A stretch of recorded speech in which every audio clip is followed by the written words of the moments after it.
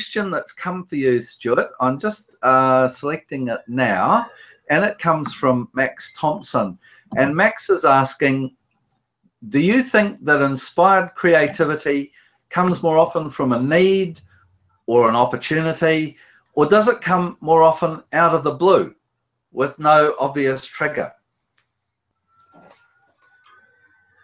Well, it's a very good question, and it depends whereabouts specifically he'd be leaning to. I guess when it comes to the arts and film and TV and whatnot, I think it would certainly be from out of the blue. Like, you often find that there's the most creative moments which people have, again, are sort of in moments where they have a lot of time to think about something, and then out of the blue, boom, they'll have an idea and it'll, you know, sort of develop into something. I can remember, it was J.K. Rowling, for example. She got the idea of Harry Potter when her train was late, and she just sort of imagined all these things. I know that Steven Spielberg, I believe, had got an idea for one of his films when he was driving in the car. And very much so, like a lot of great inventors, I think it's a bit different. They sort of get their ideas when, you know, they recognize a need which needs to be met. And there isn't a current product or service or something which is available yet which can meet it.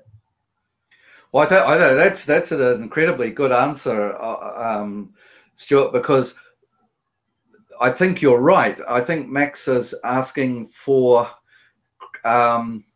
creativity in, or he may be thinking of creativity across a broad spectrum of places, and an inventor is being as creative, the toy maker is being as creative, the movie maker is being as creative as the person who writes words and puts it into text. But the sources of their creativity may be driven by very different determining factors. So a creative design in engineering, for example, I'm sure Max would go along with this, is determined by a whole set of other constraints.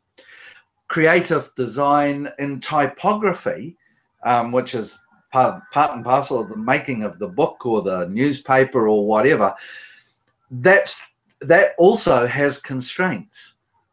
And making sermons has constraints. And I mean, the hardest one for me is finding what's the right length of time for a sermon.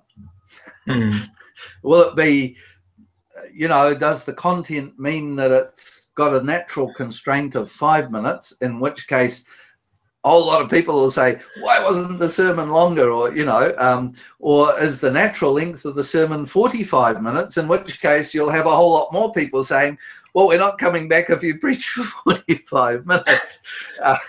And I would have every sympathy for them. So each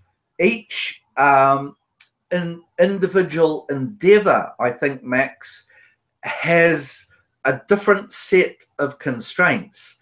And that may mean that the creative process sometimes comes from the constraints themselves and sometimes comes from out of the blue, and who knows where.